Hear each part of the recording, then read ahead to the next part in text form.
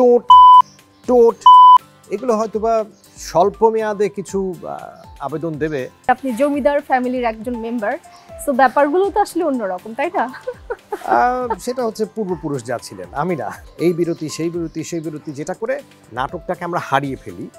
ভালো অভিনয়, ভালো গল্প, তাতেই ভালো ডিরেকশন, তাতেই যথেষ্ট একটা জিনিসকে ভাইরাল করার জন্য। আমি মন চাইলে অভিনয় করি, এটা যেমন সত্য, আবার এটাও সত্য যে আমি চাই না যে এমন কোনো কিছু স্ক্রিনে করতে যেটাকে দর্শক আমাকে পছন্দ করবে না। ছোটবেলায় ভাবতাম যে আমি আর্মিতে যাব, তারপর ভাবতাম আমি ব্যবসায়ী হব, তারপর ভাবতাম বিশাল কোনো মাল্টি ন্যাশনালে চাকরি করবো। তো আমি যে নিজেকে নিয়ে কী ভাবতে আমি নিজেও জানি না। স্ক্রিপ্টটা হচ্ছে কঙ্কাল, ওর উপরে মাংস লাগানোর দায়িত্ব হচ্ছে অভিনেতা।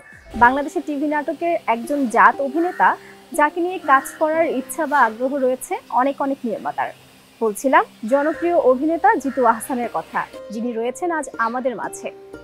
কেমন আছেন ভাইয়া? আছি আলহামদুলিল্লাহ, আপনি কেমন? আমি আলহামদুলিল্লাহ ভালো। তো ভাইয়া, আপনি যে আমার খুব পছন্দের একজন অ্যাক্টর, সেটা কি আপনি জানেন? জানতাম না, শুনলাম। এজন্যই জানালাম। তো আপনি কাজের মধ্যে আছেন, তবু কোথাও না কোথাও আপনি নেই, মানে কাজ করেন একদম সিলেক্টেড কিছু জায়গাতে। তো এর কারণটা আসলে কি? আপনাকে আমরা ওভাবে পাই না কেন? বেশিরভাগ ক্ষেত্রেই নেই, মাঝে মধ্যে আছি। পান না কারণ হচ্ছে যে কাজটা এখন খুব কম করি, তো এটা হচ্ছে কি বেসিক রিজন কেন পান না। কাজটা কম করার কারণটা জানতে পারি? কারণ আসলে কারণ একটা না, কারণ বেশ কয়েকটা। একটা হচ্ছে যে ধরুন আমি যে ধরনের চরিত্রে কাজ করতে চাই সে ধরনের চরিত্রের আমি অফার পাই না, বাট যে ধরনের চরিত্রের অফার পাই সেটা আমি কাজ করতে চাই না। সো ভিন্ন তুমি খানিকটা আমার শারীরিক সমস্যাও আছে, আমি এছাড়া। বাট মেইনলি হচ্ছে কি সেই ধরনের স্ক্রিপ্ট বা গল্প যা পাই, আমার কাছে মনে হয় যে আমি হয়তোবা আরেকটু অন্য ধরনের কাজ করতে চাই। আপনি আসলে কি ধরনের কাজ করতে চান? আমরা তো জানি যে একজন অভিনয় শিল্পী নানান ধরনের চরিত্র নিয়ে আসলে এক্সপেরিমেন্ট করতে পছন্দ করে। আমার পছন্দের চরিত্র বলাটা খুব ডিফিকাল্ট। হ্যাঁ, ডিফিকাল্ট কারণ হচ্ছে যে আমি প্রথমে যখন একটা গল্প পড়ি, আমি গল্পটা পড়ার এবং বোঝার চেষ্টা করি দর্শকের পয়েন্ট অফ ভিউ থেকে, যে একটা দর্শকের কতটুকু এটা পছন্দ হবে বা হবে না। তো সেই হিসেবে কখনো হয়তো বা একটা মাঝির চরিত্র পছন্দ, আবার কখনো হয়তো বা একটা ভিলেনের চরিত্র পছন্দ, কখনো হয়তো বা একটা বিজনেসম্যানের চরিত্র পছন্দ। সেটা অ্যাকচুয়ালি ডিপেন্ড করে যে গল্পের মেরিটের উপরে, যে গল্পটা কীরকম দাঁড়াচ্ছে, ডিরেক্টরের মুন্সিয়ানার উপরে, ডিরেক্টর কতখানি মুন্সিয়ানার সাথে কাজটা নির্মাণ করবেন। সর্বোপরি বলবো যে যে চরিত্রটা আমাকে অফার করা হয় সেই চরিত্রটার উপরে। কাজের শুরুটা হয়েছে একেবারে অনেক বড় বড় মাপের অভিনয় শিল্পীদের সাথে। তো এখনকার জেনারেশন আর তখনকার জেনারেশনের মধ্যে কি কোনো তফাৎ লক্ষ্য করতে পারেন কিনা? তখনকার শিল্পীরা মোবাইল নিয়ে বেশি ব্যস্ত থাকতো না, এখনকার। আচ্ছা, না, জোকস অ্যাপার্ট, তখন যেটা ছিল যে ডেফিনেটলি ওই সময় যাদের সাথে কাজ করতাম, যদি বলি মামুন চাচা, আব্দুল আল মামুন, ফেরদৌসি আন্টি, ফেরদৌসি মজুমদার, ফরিদি ভাই, হুমায়ুন ফরিদি, তো ওনারা তো ডেফিনেটলি এক একটা প্রতিষ্ঠান, এক একটা অভিনয়ের স্কুল। সো আমি খুব সৌভাগ্যবান যে এদের সাথে কাজ করেছি, ঘনিষ্ঠভাবে কাজ করেছি, অনেক কাজ করেছি। তো এটা থেকে শেখার ব্যাপারটা অনেকখানি থাকে। আমাকে এই জেনারেশনের একজন অভিনেতা বলছিলেন যে ভাই, আপনারা অনেক লাকি যে আপনারা ওই সময় ওই অভিনেতাদেরকে পেয়েছেন, আমরা আসলে তাদেরকে পাইনি। সো আমরা তাদের গাইডেন্সটা পাইনি, উইচ ইজ ট্রু, যে আমরা যাদের সাথে কাজ করেছি উই আর ভেরি লাকি। আমার জেনারেশনের মানুষজন সবাই, শুধু আমি না, আমার জেনারেশনের সবাই, আর এখন যারা করছেন ওনারা ওই অর্থে একটু কপাল খারাপ। আগের যারা ছিলেন তারা একটা প্রাতিষ্ঠানিক একটা শিক্ষার মধ্যে দিয়ে আসতেন, কিছু গ্রুমিংয়ের মধ্যে দিয়ে আসতেন। তো ওনাদের ক্ষেত্রে বিশেষ করে যাদের নাম বললাম, তাদের সাথে কাজ করার ক্ষেত্রে কাজের অভিজ্ঞতাটা অনেক ইন্টারেস্টিং থাকতো এবং অনেক শেখা যেত, অনেক। আমি পার্সোনালি জীবনে বহু শিখেছি। যেমনটা বলেছিলেন যে এখনকার আসলে যে তারকারা রয়েছে তারা আসলে মোবাইল নিয়ে ব্যস্ত থাকে। আসলে প্রযুক্তির যুগে এখন সব কিছুই হয়ে গেছে ভাইরাল কেন্দ্রিক। দেখা গেছে চক্রাকারে সব কিছুই ঘূর্ণায়মান। আপনার কাছে আসলে কেমন লাগে? আজকে যিনি ভাইরাল হচ্ছে, কালকে তিনি আবার বিলীন হয়ে যাচ্ছে, এই বিষয়টা আপনি আসলে কি করে কেমনভাবে দেখছেন? ভাইরাল জিনিসটা ভালো। আমরা তো সিনেমাও দেখি যে আছে, সিনেমা যদি হিট না করে তাহলে সেই সিনেমা তো আর মানুষ পছন্দ করে না। কিন্তু কথা হচ্ছে যে আপনি ভাইরাল কি দিয়ে, সেটা আমার মনে হয় যে একটা অন্যতম দেখার বিষয়, যে আপনি কিসের মাধ্যমে ভাইরাল। আপনি কি একটা স্ল্যাং জোক বলে ভাইরাল হলেন, নাকি না আপনি একটা দুর্দান্ত পারফরমেন্স করেছেন, সেই পারফরমেন্সের মাধ্যমে আপনি ভাইরাল হলেন। যদি আপনি একটা দুর্দান্ত পারফরমেন্স করেন যেটা দেখে দর্শক হয়তো বা তার চোখের পানি ধরে রাখতে পারছে না, দ্যাটস গ্রেট। আর আপনি যদি কিছু আজে বাজে কথা গালাগালি করে ভাইরাল হন, এটা খুব একটা গ্রেট না। আমার মতে এটুকু বলতে পারি যে আপনি যদি একটা চরিত্রকে দর্শকের সামনে এনে দর্শককে সেটা পছন্দ করাতে পারেন, এবং সেই পছন্দের মাধ্যমে দর্শক হাসলো বা দু ফোঁটা চোখের পানি ফেললো, এবং তার মাধ্যমে আপনি ভাইরাল হবেন, that is very much appreciable. মানে আমি অ্যাটলিস্ট সেটা অ্যাপ্রিসিয়েট করবো যে আপনি অভিনয়ের মাধ্যমে ভাইরাল হচ্ছেন। এখন তো সবকিছু আসলে ওটিটি বেসড হয়ে গেছে, তো নাটকের মানটাও নিয়ে নানান মানুষ আসলে কথা তুলছে, প্রশ্ন তুলছে যে এর গুণগত মানটা অনেকাংশে কমে গেছে। দেখুন, ওটিটির একটা চমৎকার ব্যাপার আছে, আমি খুব যে দেখেছি তা না, বাট সেটা হচ্ছে কি বিজ্ঞাপনের যন্ত্রণাহীন একটা মাধ্যম। তো একটা মানুষ দেখতে বসলো, আমাকে একজন বলছিল, ভাই আমি মোবাইলের মাধ্যমে দেখে ফেললাম নাটকটা, আর আমি যাচ্ছিলাম বাচ্চাকে স্কুলে দিতে, তো টিভিতে যতটুকু দেখেছি তারপর বাকিটা আবার মোবাইলে দেখতে দেখতে গেলাম, নাটকটা শেষ করে ফেললাম। তো অ্যাটলিস্ট ভদ্রলোক টানা একটা নাটকটা দেখলেন, ওর চরিত্রগুলোর কথাবার্তা শুনলেন, নাটকের যে আবেদনটা সেটা গ্রহণ করলেন বা বর্জন করলেন, যাই হোক, তো সেটা একেবারে টানা গেল।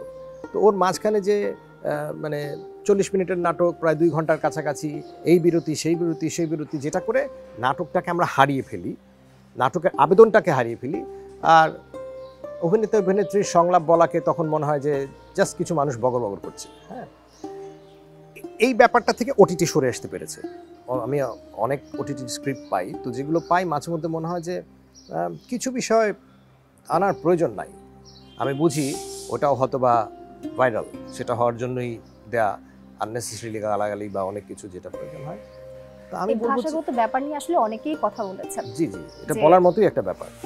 তো আমার সোজা সাপটা বুদ্ধিতে যা বলে, বা আমি একজন অভিনেতার সন্তান, জাতীয় পুরস্কার প্রাপ্ত একজন অভিনেতার সন্তান, ছোটবেলা থেকে অভিনয় দেখেছি, আল্লাহর রহমতে সুযোগ হয়েছে বড় বড় অভিনেতাদের সাথে কাজ করার, তাদের অভিনয় দেখার।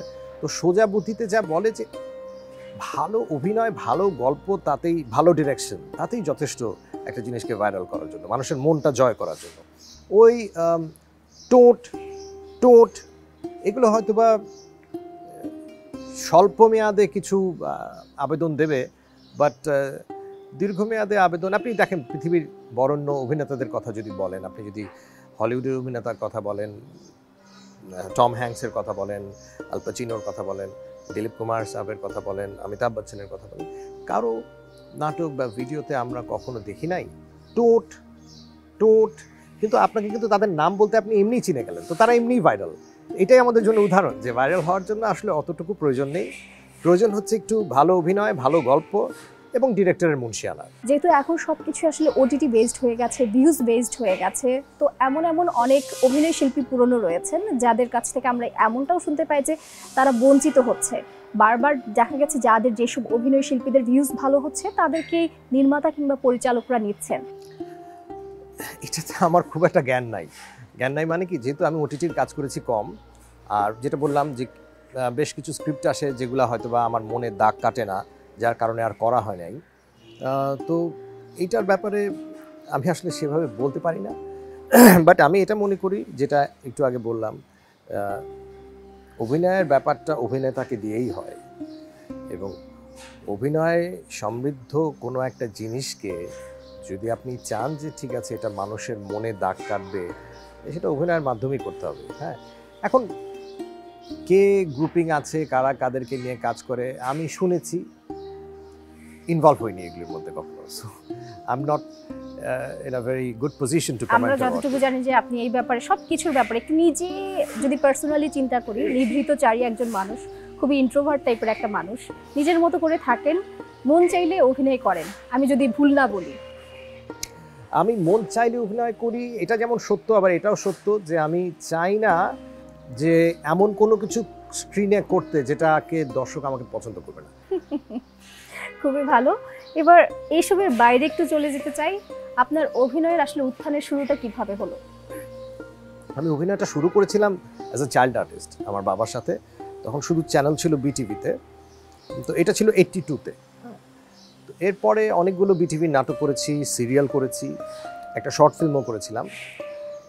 2000 সাল থেকে আমি প্রফেশনালি অভিনয় করা শুরু করি আব্দুল্লাহ মামুন সাহেবের জোয়ার ভাটা, যেটা দেশের প্রথম ডেইলি সোপ ছিল, সেটার মাধ্যমে। সো ওটা দিয়েই প্রফেশনালি অভিনয়টাকে আমার জীবনে নেয়া, সেটা দিয়েই প্রফেশনালি অভিনেতা হিসেবে আত্মপ্রকাশ। শ্রদ্ধেয় হুমায়ুন ফরিদের সাথে আপনার খুব একটা ভালো সম্পর্কই ছিল, উনি আপনাকে খুব স্নেহ করতেন যতটুকু আমরা জানি। জি, উনি আমাকে অসম্ভব স্নেহ করতেন। উনি বলতেন ইউ আর লাইক আ সান, এবং ওনার কাছ থেকে আমি প্রচুর শিখেছি। এই মানুষগুলো হচ্ছে কি ইনস্টিটিউশনের মতো। হ্যাঁ, উনি একটা জিনিস বলতে, দেখো কাউকে কপি করো না, হ্যাঁ তুমি তোমার মতো।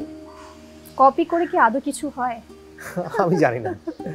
বলতে যে you learn the things, you learn the basic things, you do this, you do that, you do a lot of experiment. তারপর আপনি জিনিসগুলো শিখবেন, ভুল হবে ঠিক হবে, তারপর আপনি কাজগুলো করবেন। সো এখন মিস করি, আমার মনে আছে, শেয়ার করি আপনাদের সাথে, দর্শকের সাথে শেয়ার করি। আমি একবার একটা ফরিদ ভাইয়ের সাথে অনেকদিন ধরে কাজ করছি, হঠাৎ মোবাইলে অন্য একজনের নাটকে একদিন আমাদের শুটিং ছিল, তো আমরা দুজনে পারফর্মার ছিলাম। তো ওই দিন কাজ করে ফেরার পর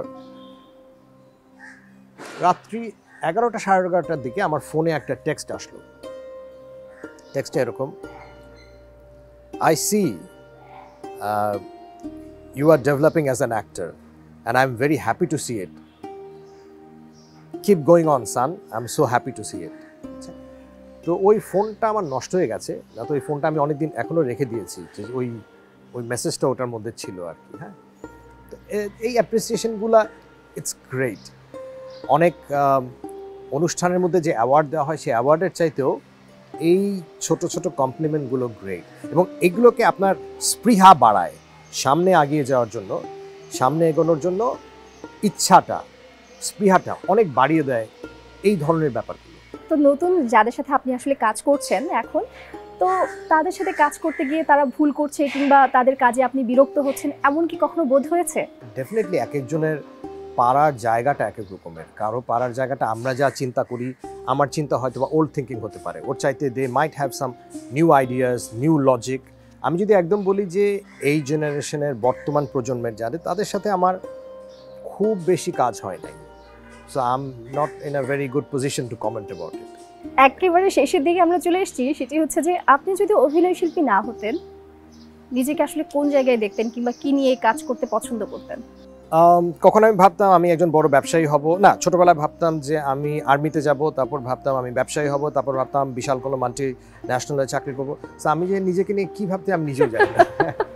সো আমার মনে হয় ওই ঘুরে ফিরে একটাই লাইন, অভিনয়টাই ইয়ে, এবং আমি যেটা পারি সেটা বলবো না, বা এটা আমি খুব বিনম্রতার সাথে বা বিনয়ের সাথে বলছি তাও না, আসলে টুকটাক চেষ্টা করতে থাকি এবং আমি শিখতে থাকি, বিভিন্ন মানুষের কাছ থেকে শিখতে থাকি। বাট আমি বলবো যে যদি কোনো কিছু পারি তো এটাই পারি, আর অন্য কোনো কিছু পারি না তেমন। অভিনয় শিল্পী কিংবা সেলিব্রিটিদের আসলে ব্যক্তিগত জীবন নিয়ে অনেক দর্শক অনুরাগীদের আসলে আগ্রহের কেন্দ্রবিন্দুতে থাকে। তো আপনারও আসলে আপনার সম্পর্কে জানবার সবার অনেক ইচ্ছা, যে আপনার পরিবারে কে কে আছেন, কি করছেন? আমার পরিবারে আছে আমার স্ত্রী, আমার 2 সন্তান, এক মেয়ে এক ছেলে। তো হ্যাঁ, তাদের নিয়ে সময়টা কাটে। আর তাছাড়াও আমার টুকটাক কিছু বিজনেস আছে, টুকটাক। হ্যাঁ, আমার বেশ কিছু কুকুর আছে। হ্যাঁ, সো এই সব কিছু মিলে হচ্ছে গিয়ে আমার প্রাইভেট লাইফ।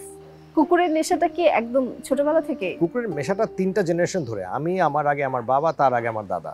সো এই নেশাটা মনে হয় জেনেটিক্যালি এসছে। অভিনয়ের নেশাটা যেমন বাবার থেকে পেয়েছি, তো কুকুরের নেশাটা মনে হয় আরও এক ধাপ আগের থেকে এসছে। তো এই আর। এছাড়া আমরা এও জানি যে আপনি জমিদার ফ্যামিলির একজন মেম্বার, সো ব্যাপারগুলো তো আসলে অন্যরকম, তাই না? সেটা হচ্ছে পূর্বপুরুষ যা ছিলেন, আমি না, এটা পূর্বপুরুষ। আপনাকে অসংখ্য ধন্যবাদ আমাদেরকে সময় দেওয়ার জন্য, আর অনেক কৃতজ্ঞতা। আপনাকেও ধন্যবাদ। হ্যাঁ, আপনাকেও অনেক কৃতজ্ঞতা। আপনি ভালো থাকবেন। আমি দর্শকদের শুভেচ্ছা জানাচ্ছি দর্শকদের দোয়া চাচ্ছি এবং আমি আশা করি তারাও ভালো থাকবে।